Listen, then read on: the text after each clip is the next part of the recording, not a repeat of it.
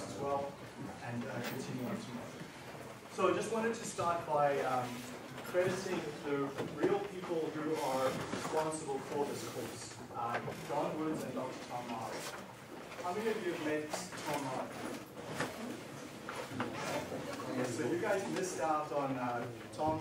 He's retired about a year or two ago, so I didn't expect any of you to have taken his process control classes. But have you heard of his reputation in the department? Don Woods? Met him? Okay. What do they have in common?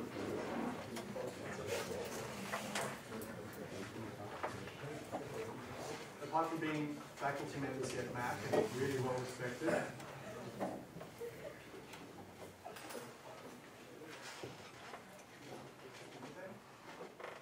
One thing in particular is they've both written really well-respected textbooks. There's this one, I would imagine, and then Don Woods is one on troubleshooting we'll use in this course for the middle part of the course. And Don has actually written a number of other books that are published, and I'll put the PDFs for those books online. This one I can't, this was a published book, but it is available in the library. So both of them have written and are well-respected internationally. So you've got a real legacy here from Don and Tom Marlin's course in terms of what they've put together over the years. So this course has been running since the 80s.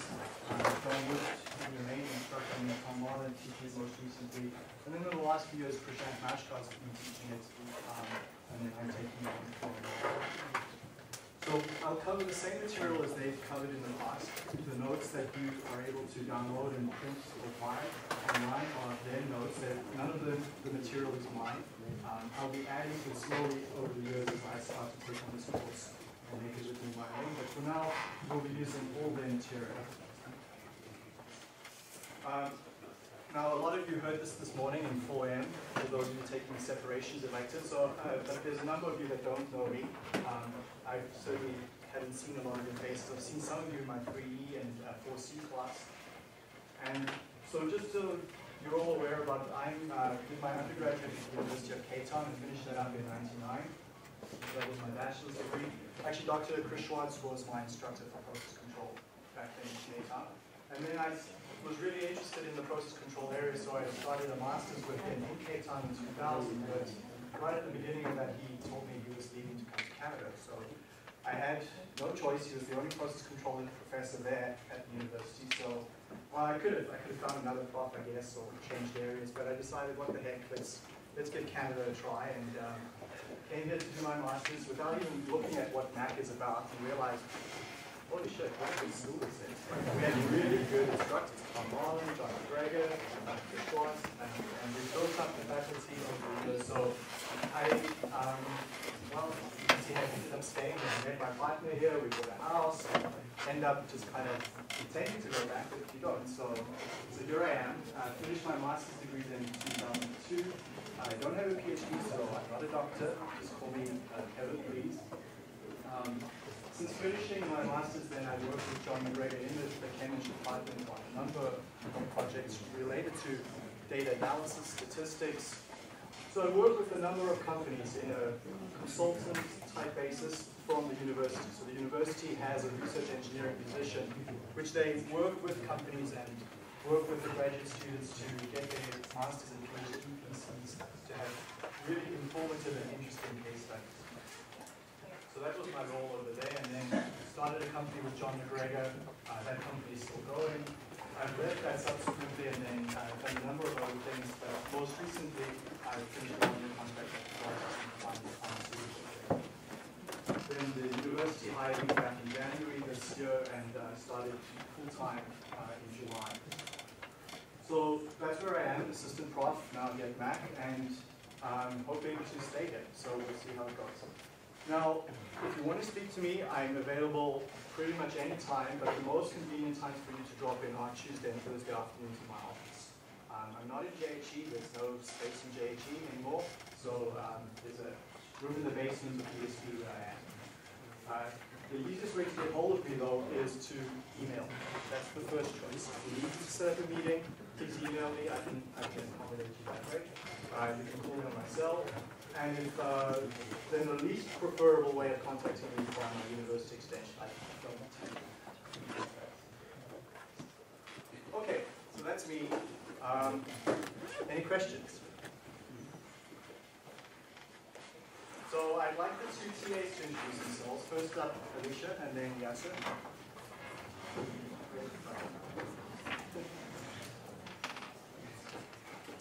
So we have two amazing TAs. Really, I'm very glad I got these two TAs. You'll see this course is really dependent on the TAs to make it a success. So go ahead. Hi, good morning everyone. My name is Alicia Pascal, as you see up there. I'm currently doing my master's with Dr. Adams. I did my undergrad in my hometown back in Trinidad and Tobago. Finished in 2008 and worked for 3 years prior to deciding to do my master's. I guess a little bit about my work experience. I started off as a graduate engineer, just rotating within different departments. So I worked in engineering, safety, operations, and production. And then I did a 1 year prior to starting my master's as a facilities engineer. Great. So hi everyone, I'm Yasser. So I probably know a lot of you guys because my year went for co-op. So I graduated from my master in 2011. I took that course 2 years ago with the master. I think this year is going to be different because I have to think outside the box. So my office is located in GC 369. I'm working with Dr. Chris Schwartz. So regarding the appointments, I think if you guys have any short questions, you can drop by anytime. Otherwise, you can send an email and then we can meet outside the office hours or during the office hours I'll be available. So yeah, I hope you guys enjoy the course. And yeah, regarding my work experiences, it was probably internships over the summer with Bechtel and Unstack. And yeah, so that's everything. Great. Yeah, really good experience, and you'll see with the project in this course, which is a big component, you're going to be drawing on the expertise of Alicia and Yasser and some of my own expertise working with companies. Their experience with how companies operate is going to be really important in this course. So I'm glad I got these two for this course. Now, office hours seem to be a thing that no one really uses. So I want to get a sense of that. Do you prefer to have a fixed office hour or two every week? Or is it more email and arrange and keep it flexible with the TAs? So office hours preference? Or is it email? Okay. So we want to establish a formal office hours. That's my sense for all the courses now. Office hours, if I do set them, never tend to be used. So we'll keep it as email arrangements. Okay, great, thanks.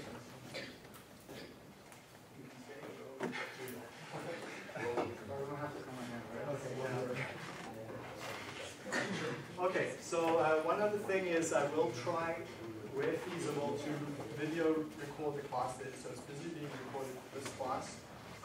Depending on if there's another class in this room ahead of time, I may not be able to set up a video camera in 10 minutes break.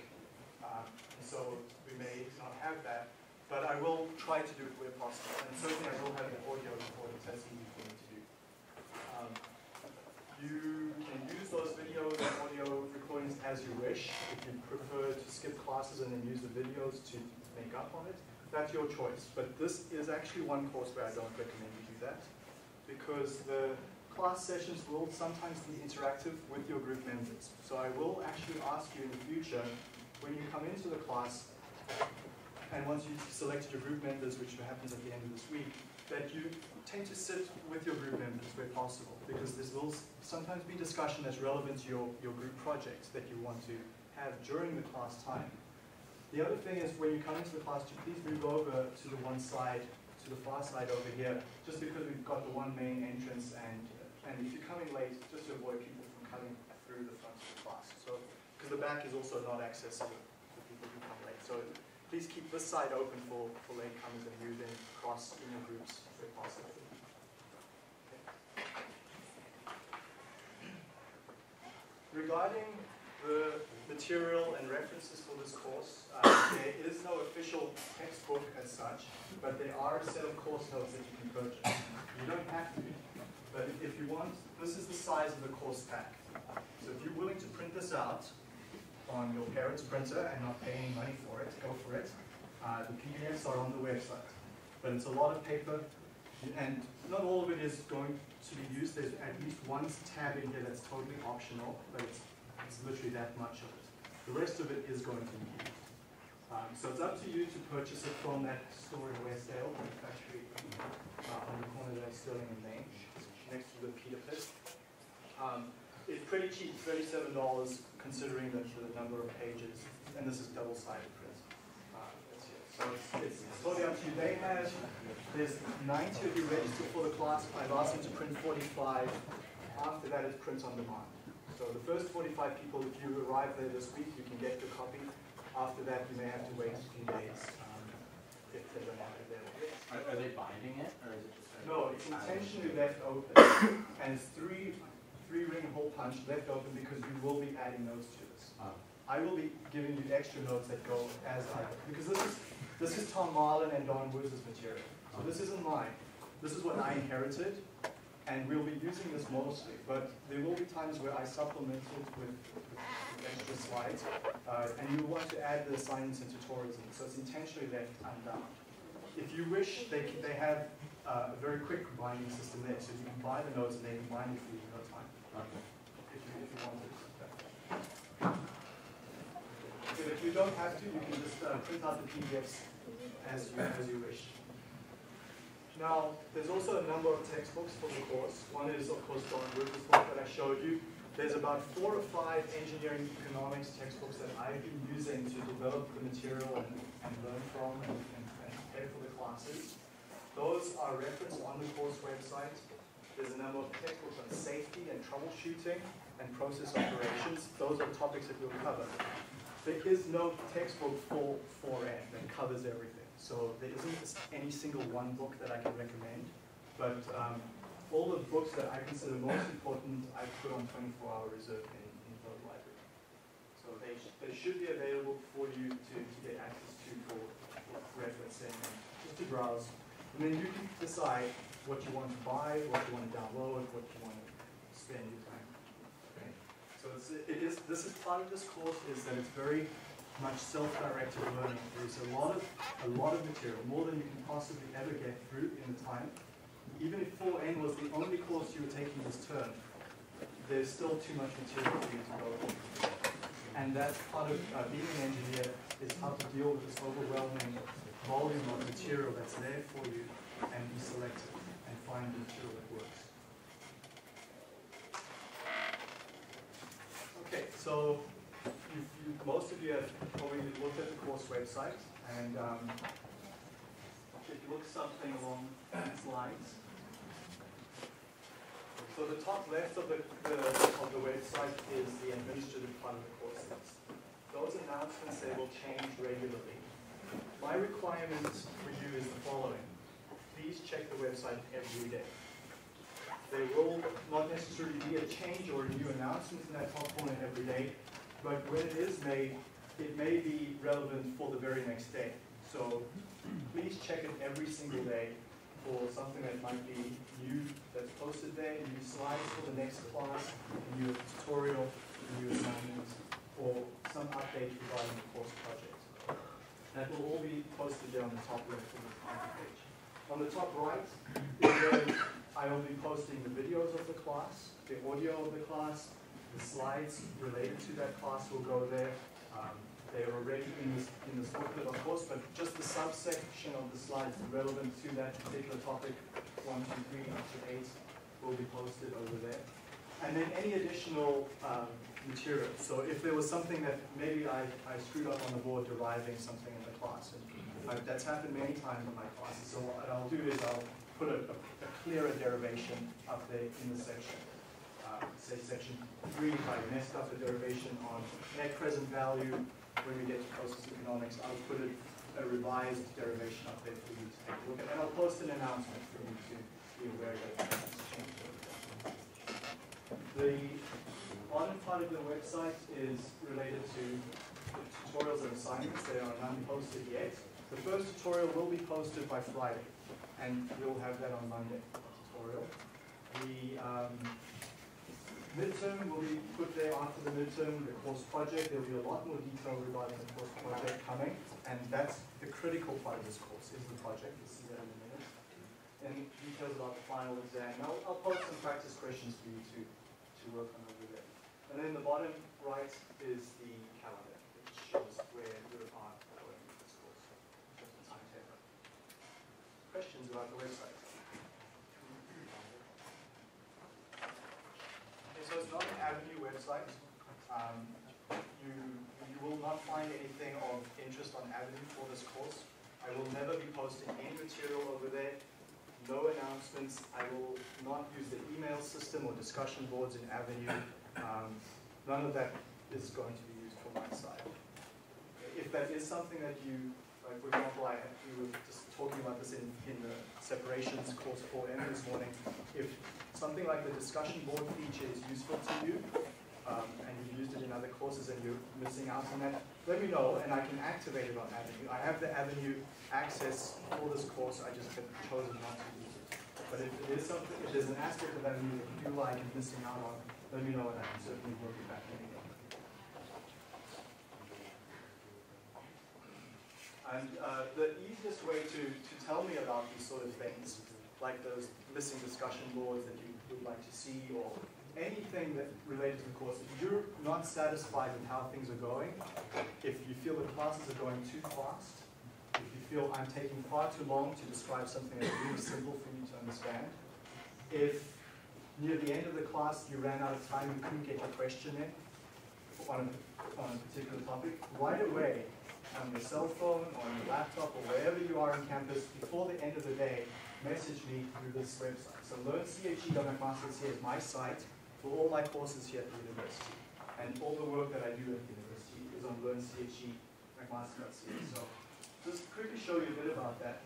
So at the top right now on LearnCHE, there's 5 tabs. The first one is related to all the courses I'm teaching.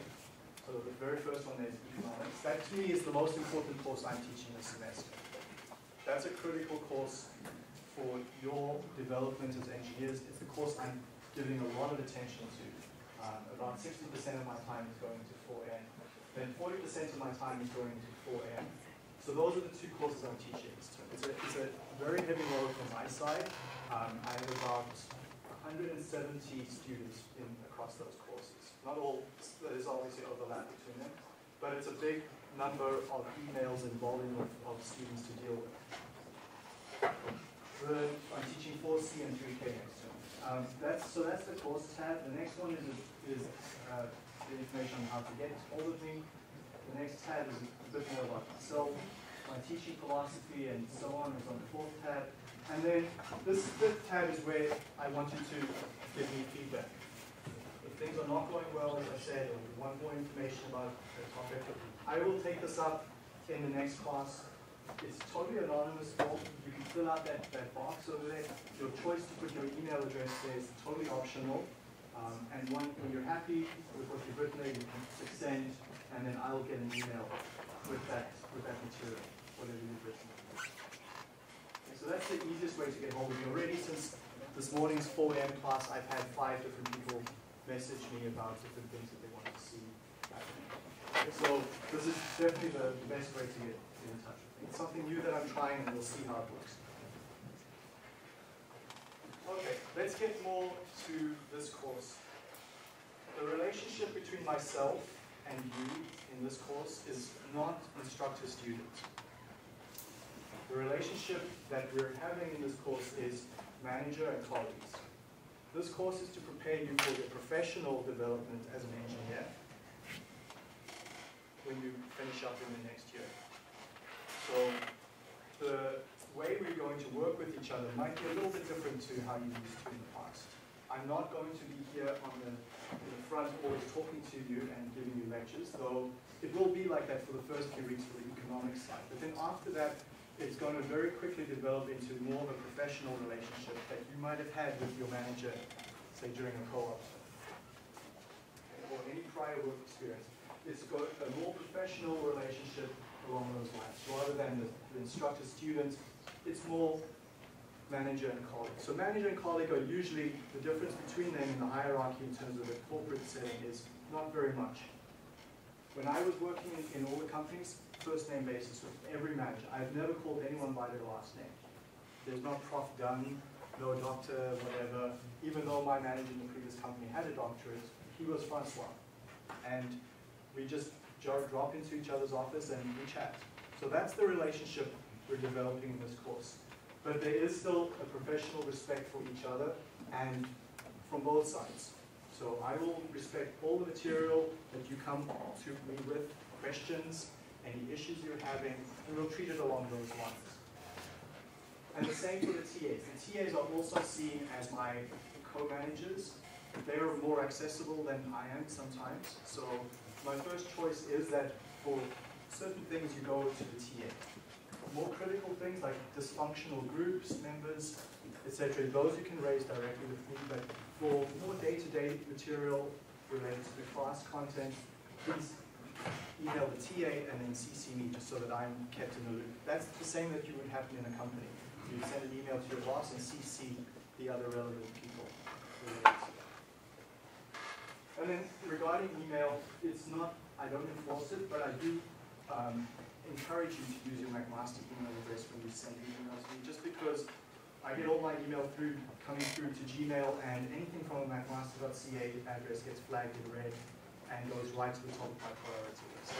Emails from Gmail and Hotmail, my friends, my mother, my father, they just appear as a normal email. Those go lower down. So McMaster.ca, bright red at the top of my filtering, and I'll take care of it. Pretty much within a day, and sometimes it may, as the term goes on, may take a day or two, but I generally try to get that to you quite soon. Okay.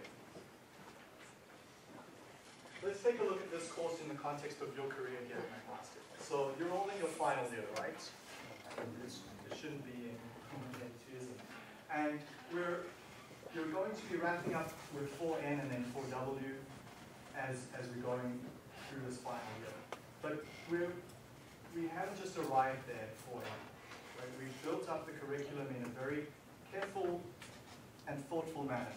If you look back at the McMaster course calendars for the past 20 years, and they're available on the university's website, the course codes and the course structure hasn't changed too much.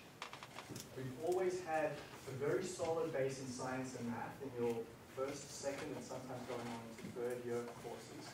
So your stats courses, your math courses, these are courses that you take outside the chemical engineering department. These build your base.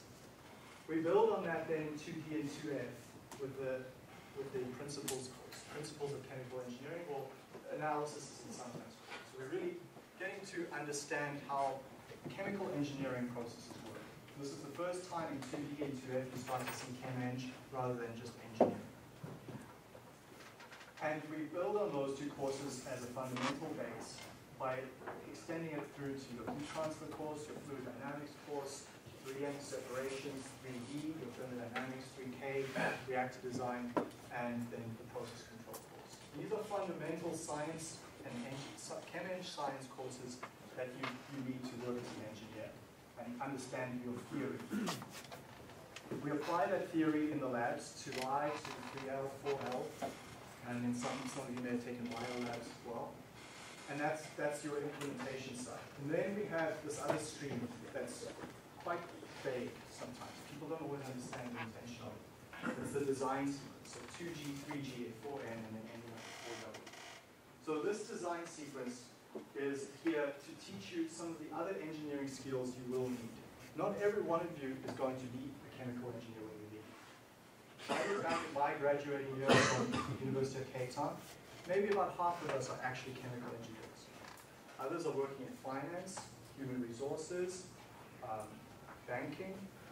They're working for energy companies, but not in an engineering capacity, more in a management capacity. And other people have just gone totally into more creative and arts-based areas. So not all of you will be chemical engineers. And many of you may decide after this is finished, you know what, I really wasn't all that interested in it all along. But what you will get out of ChemEng courses here at McMaster when you graduate is this ability, not just, so what I'm saying is if you don't become a ChemEng or a chemical engineer, those science courses on fluid dynamics, heat transfer, process control, they may not be too useful to you if you're not a chemical engineer. But what will be useful to all of you, regardless of whether you do chemical engineering or not, are the courses that come from this design sequence, where you've learned about clear and professional communications in 2G, resumes and cover letters, some basic problem-solving skills. 3G with you took it with Tom Adams, I presume? No? Okay, Dixon and Adams. So then you learned more about the flow sheeting, how to set up and synthesize a flow sheet. Given a certain criteria of an end target you want to achieve, how do you develop that flow sheet and structure that flow sheet? And there's some material we had to learn there about physical property correlations. We used a lot of software tools to do this. But this is a far more creative and open-ended way of thinking. You're building on those science courses, reactor design, process control, fluid dynamics, heat transfer, and thermodynamics, to really come up with some creative answer to a particular problem. We're going to take that further now in 4N. We're going to look at the economic context of things. So Tom Adams in 3G most recently did cover a very small amount of process economics. Like you learn how to cost out a flow sheet. But we're going to go look at that far more intensively. We're going to, I'll cover the topics under economics in a minute. So that's going to be our first 5 weeks or so. It's really looking at money and understanding the implications of that from a design perspective. Then the last weeks of the course, I will term operability. So it's a very open-ended word that's hard to pin down. Okay, so it's something like asking someone to define what love is. Okay, you can't come up with a definition. So operability is kind of one of those terms. It's something that we will learn a bit more about. So I'm not going to try to give it a definition now, but it covers the following topics. Most importantly, safety. We'll learn for a week or two about some very important safety topics. We'll learn about the operating window of a process, the ability for a process to be flexible and reliable. And that, a lot of that brings in your process control material from 3P, which is why 3P is a very critical prerequisite for this course, is to understand that time-varying behavior of chemical processes. That's going to be very critical in the second half of this course. And then you're going to take the skills you've learned from this course, particularly the group-based skills, and these tools that you've learned and use that in 4W, where you're going to be designing a process and taking a lot of the tools from 3G as well, but applying it to a larger scale. So in one slide, this is what I can see the course covering. You'll see a lot of these little characters with speech bubbles. These are Dr. Marlin's slides. So wherever you see one of this isn't mine, it's Tom Marlin, and people call him Marlin Men. So Marlin Man here is saying, you're going to learn to look at flow sheets in a very different way. We've looked at them in second year and third year, but take a look at that flow sheet for a minute or two. What is that process there in the flow sheet? What unit operation is that?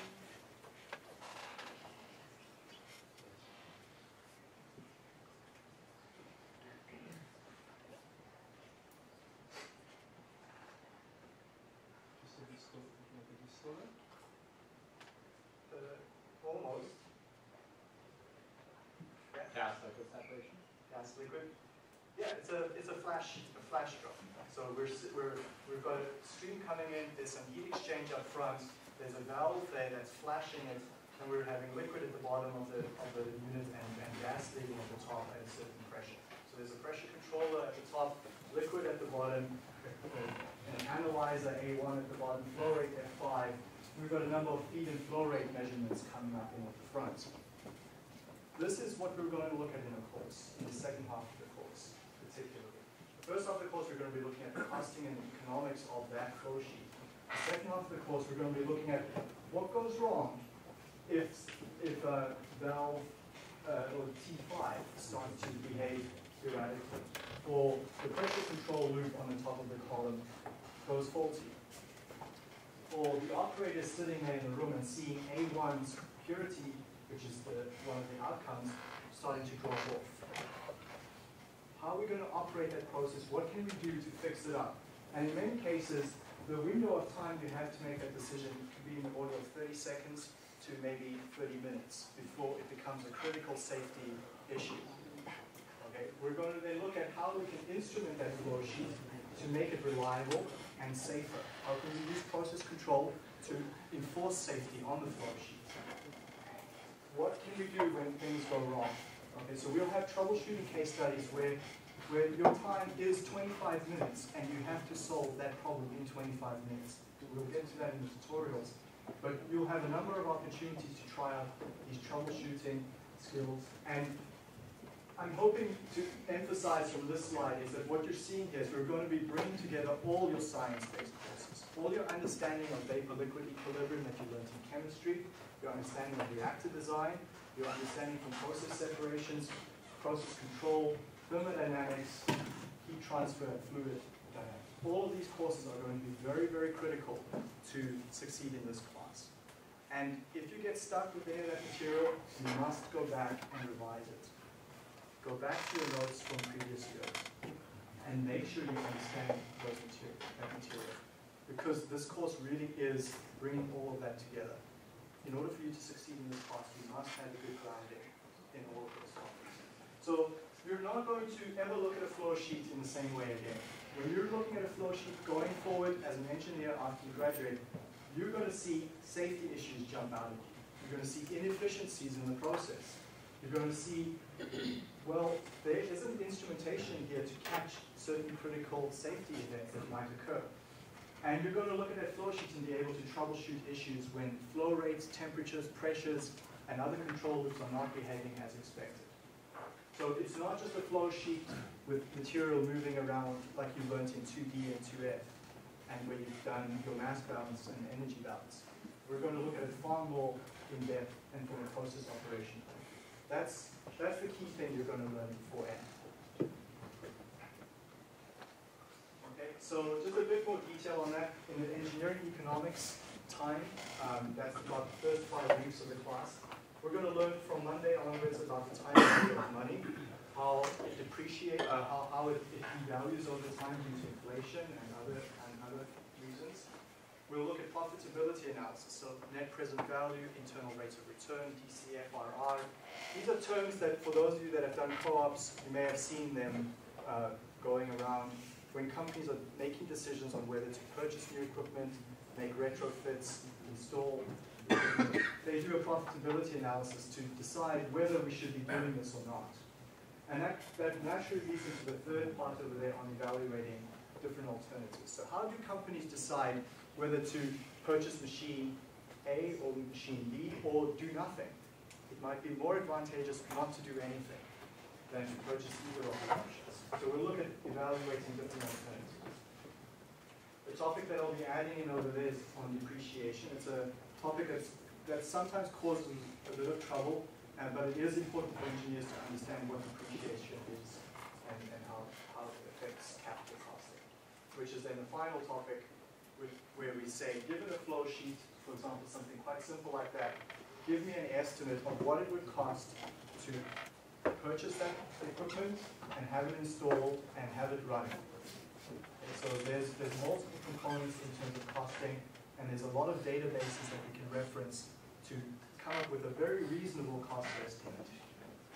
So we'll learn about those approaches there. That will be about the first 5 weeks or so of the course. It takes us up to about Thanksgiving. Then there'll be a midterm on that material.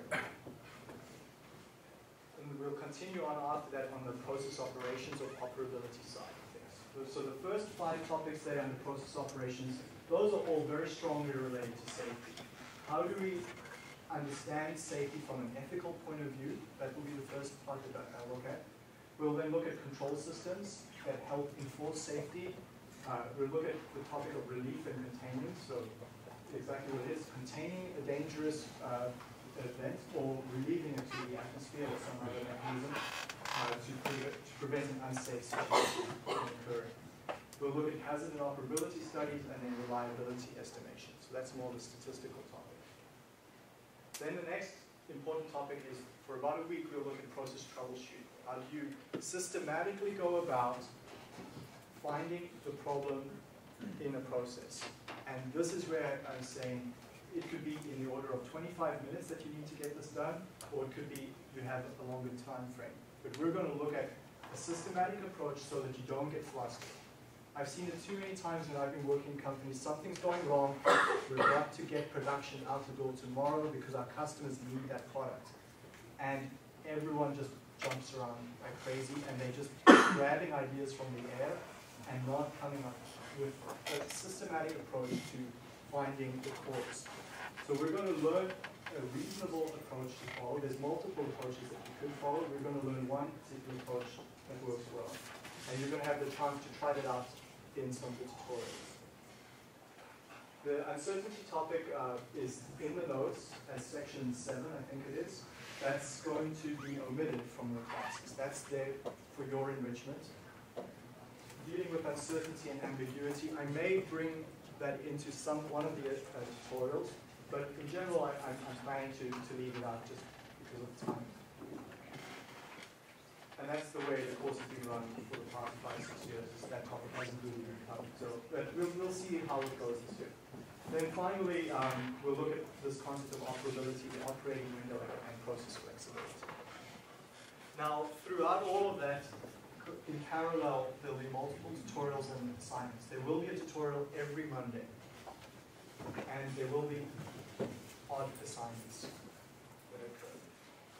And parallel to those as well is the SDL project, so the self-directed learning project. This is the critical component of the course. Okay, so it's 10 plus 12? Yeah. Okay, so let's just step back for a minute. One thing that we want to get in this course is for you to learn that you're going to be responsible for your own learning. Okay, that's what the self-directed learning project is about. I'll talk a lot more about that tomorrow. It's not, the self-directed learning project is not an opportunity for me to sit back in my office and you guys do all the work. So the self-directed learning project is a mechanism that is a process that we're going to use and for you to learn how you can keep your skills up to date as engineers. So I'll talk about that much more tomorrow. The other one that we want, another attitude we want you to learn from this course is that you have to realize that there's multiple things you need to achieve whenever you're working as an engineer. Safety, reliability, minimum cost, and maximum profit. Those are objectives you're aiming for. And there's trade-offs between them. Ethics is another one as well. We'll learn a lot of softer professional skills. I'll talk about that. I've got a few minutes at the end to show some of those. And then you'll be building up on your engineering science courses, as I said, already to extend that to a practical application. Okay. So this is the part where I don't know if I should do this or not. I feel like I'm your parent telling you these things, but sometimes it's worth at least seeing it. When I was in 4th year, it was crazy. We had a course similar to 4M, design and economics course, and it was a nightmare. This course had a reputation from your 2nd year already. It had a very bad reputation, and people had a lot of fear going into their final year. Your final year isn't touching. There's so many competing demands on your time, not so much this semester, but especially next term. There's Kipling and all sorts of social events that happen to help wrap up your time there. So time management is a key part of this course, of the final year. But for this course in particular, one thing to be aware of is that class time and tutorial time is about 25% of the work that you're going to need to put in. You're going to have to put in multiple hours outside of the class. That's just a suggestion. Some of you may get by with less, some of you might need a bit more than that. And I do recommend that you put your social life not on hold, but that you prioritize it. And that you choose your academic life over your social life for the next 8 months. Not 100%, that's totally not required. You do need to have your social life. That's a very important part of your 4th year. But when it comes to choosing events, you may want to just have that in the back of your mind. And it's just for the next 8 months, right? And not even. April will be even, you probably finish your exams before the end of April.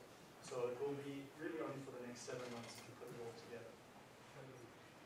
You may have to work on weekends as well for this course, particularly for the group-based projects. It might be the only time that you and your group members have available to work on certain top parts of the course. I recommend that you keep up with any any exercise that you currently do. At the very minimum, try the following. If you're not doing any exercise, try to walk from home to campus if it's reasonable, or get off the bus a little early and then walk the rest of the way. Walk around campus. Campus is actually quite beautiful, especially over the coming fall. It's really a nice campus and a very walkable campus from that point of view. Join the Pulse if you're into that sort of thing. We're going to be doing a lot of group-based work. So actually one thing I recommend is you and your group go and do a group yoga class at the Pulse, for example. Something along those lines. Right? Cardio class or something, just to get yourselves going a little bit. Why not? Right? The other important part about this course is I really recommend that you constantly communicate with your colleagues how things are going. Right? My partner and I have been together for 11 years, and by God, it's hard to communicate sometimes. Like, I sometimes say something, he sometimes says something, and at the end we realize we haven't really understood each other. It's hard to communicate. And you're working with group members for 4 months, not even, so you don't even have that chance to build up your relationship with each other. But do this. Please communicate with each other. When you're missing classes, when you're unable to contribute, we're going to talk about that a lot more tomorrow. The other one there, garbage in, garbage out. Yes, your body is a bioreactor. And if you put garbage in, it's garbage out. So look at feeding yourself properly and sleeping. Don't try all-nighters all the time. There will be necessary, but it's not something that you should do regularly. Okay, now here's the other thing. We will get to the point where there are groups that are dysfunctional.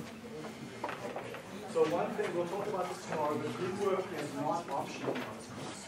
Group work is mandatory. And if things are not going well, you need to come communicate with myself or the teams.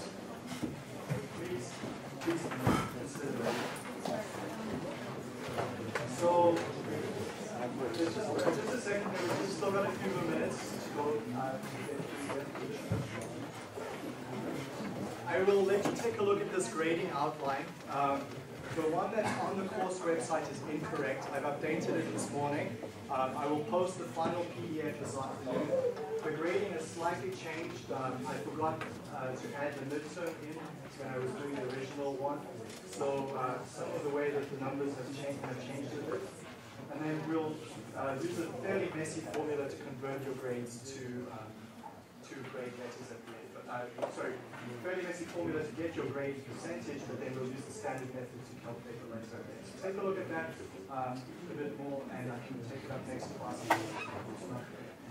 Regarding exams, my exams are always open notes, and you can bring any calculator, any book, or books in with you, just nothing electronic. Okay, so I'll talk a bit about tutorials tomorrow, but I just want to see how many of you have signed up for Monday morning's tutorial? Okay, Monday afternoons? Okay, so it's about a 50-50 split. Tomorrow's class, we're going to be selecting group members. Okay. You will do that on a confidential piece of paper which you'll hand in, but you need to be aware of the following. Your group members must be in the same tutorial slot as you. So if you're in the morning, your group members must be in the morning as well. It's groups of